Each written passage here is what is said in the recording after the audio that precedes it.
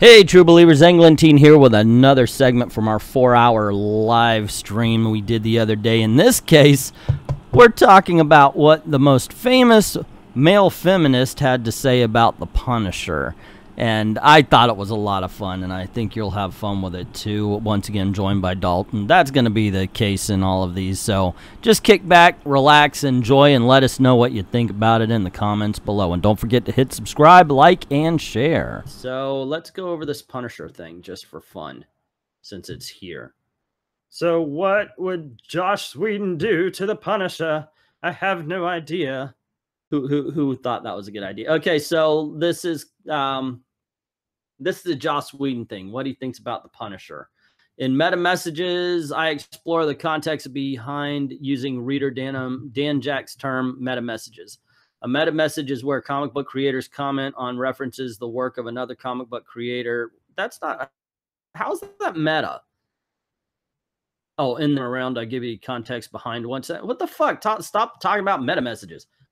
We look at Joss Whedon taking his views about the Punisher into pages of Runaways. Okay, here you go. This is just get to what he's saying. Meta messages. A meta message is where comic book creator, you don't need to have that. That's just I don't know. Sometimes I have to criticize the way they write these articles. The Punisher is clearly always going to take issue with to a certain extent, as we have seen in the work of Garth Ennis. The Punisher really is a character that works best when he is not part of an overall comic book universe, despite the fact that obviously he debuted right smack in the middle of the original Clone Saga in the pages of Amazing Spider-Man. The problem is that as that doesn't really follow for exactly that reason. He really does work well when it comes to with other people. And also, I apologize about the dog barking in the background, but there's not much I can do. No worries. So far, it's not a problem. He whines every time someone leaves the house and doesn't take him with them, and you can only smack him upside the head so many times before he just keeps doing it. Well, yeah, don't smack your dog upside the head, man. Let's. As created by Jerry Conway, the Punisher was a decent adversary for Spider-Man, but in the context of Spider-Man's world, the Punisher really only works as an adversary. You know, someone that Spider-Man might be forced to team up with in a pinch, but otherwise will hunt down just the same as any other murderer that Spider-Man has come across. The issue, of course, is the Punisher was so awesome that fans wanted more and more of him, and he became basically an outright superhero, just a superhero who still kills hundreds and hundreds of people. I prefer him to be kind of an anti-hero myself, but that's just me, and I don't read enough Punisher to really have an opinion necessarily. Well, now I could be remembering it wrong, but I think for a while they had him firing dum-dum bullets, so it knocked people down, but it didn't actually kill them. I think that at least was at the beginning when he was just becoming the superhero rather than the villain. Because in the beginning, he was treated like a villain. Let's see. The dichotomous nature of the character, hero, but also killer, has always lent itself to stories that were not directly involved with superheroes because it just gets too messy. It makes Spider-Man look a little bit... We should have Wep for this discussion. He's the big Punisher fan. Yeah, makes Spider-Man look like... just thinking that we need some weaponized nerd rage up in here. It makes Spider-Man look like a bit of a sap if he just lets Punisher operate freely. This is the basic position that Joss Whedon took years ago when he said a rather popular quote, "Here's why I'm not running Marvel. If I was, I would kill the Punisher. I don't believe in what he does. The Punisher just shoots up places, and if you're telling me he's never hit an innocent, then I'm telling you that's fascist crap." Yeah. Go hit on an intern. Whedon's views on Marvel characters. I mean, I respect that he has that strong of an opinion on it, and it does seem like he would actually respect the more stereotypically heroic characters, which we kind of need in this day and age. So, like, even though for the sake of the Punisher, I disagree with him, this kind of devotion would actually be beneficial to comics in general at this point. But you and I are focusing on the wrong words. Or on different words, I should say. You are looking at what he said about the Punisher, but I was looking at, and if you're telling me that he's never hit an innocent, yeah, no, that's fascist crap. If you have a different opinion about it, you're a fucking fascist. Yeah, that's what he tying just it back said. to fascism. Like I was, no, not the Punisher. I don't like that. I don't like that either. But like I tried to give him some kind of benefit of the doubt, because otherwise we'd just be sitting here whining about how fucking irritatingly quote unquote anti-fascist has become a virtue signal in this day. Well, yeah, see, that's what I focused on, because what he's saying is if you have a different opinion than him, that's fascist crap. Anyway, he goes on to say, Whedon's views on Marvel's character didn't really matter much when he wasn't writing any. He did start to write for Marvel. His most famous work, Astonishing X-Men series with Joss Whedon, but he also took over Runaways from Brian K. Vaughan for an extremely short run that began in Runaways 25 with art. Okay. The Runaways open the issue trying to work out a deal with Wilson Fisk, the kingpin of crime, as they are now technically the successors of their parents' criminal organization known as the Pride. Dokie, okay, so I would kill off the Punisher, but I would have my heroes deal with the biggest crime lord in the Marvel universe. Okay. Consistency. We got it. No. Oh gosh, I hate it when I didn't. Do you ever say something, and like earlier I mentioned, Jack and Diane, but do you ever say something and then it reminds you of a song? Yeah. Got it. Now I got in my head, hot chocolate. We got it. Hot chocolate. Yeah. From Polar Express. Yeah. Yeah. There's only one rule: never, ever let it cool. Hot chocolate. The Runaways agreed to obtain something for Fisk, but when Chase and his dinosaurial lace are in a building getting the object, they realize that they are about to be hit by a missile. They jump out of the building just in time for old Lace to use her claws to slow down their fall, while holding Chase in his mouth with those sharp teeth. Okay, yeah, I gotta see this. Holding. You are kidding me. Because here's the page. Yeah, and those teeth are going through. Whatever. Missile turns out it was fired by the Punisher, and he is irked that the Kingpin has kids working for him, but he's willing to deal with it.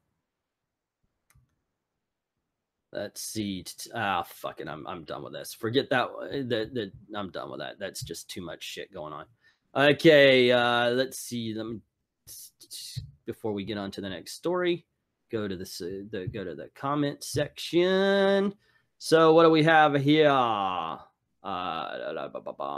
work or go broke or get punched in the head by some random minute. Nah, I'm not. I don't want to go any of those. But have fun, Black. Professor Pixel, anti-hero is the perfect term for him in the show at very least. Stop using real world logic on a fictional character. I disagree with that. I think logic should be omniversal, if I'm honest. Yeah. It shouldn't necessarily matter what universe you're in. Basic logic is still basic logic.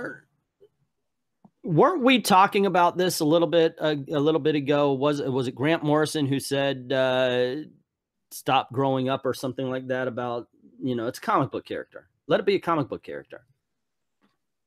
Implying that there's something inherently inferior or inherently I'm not implying anything.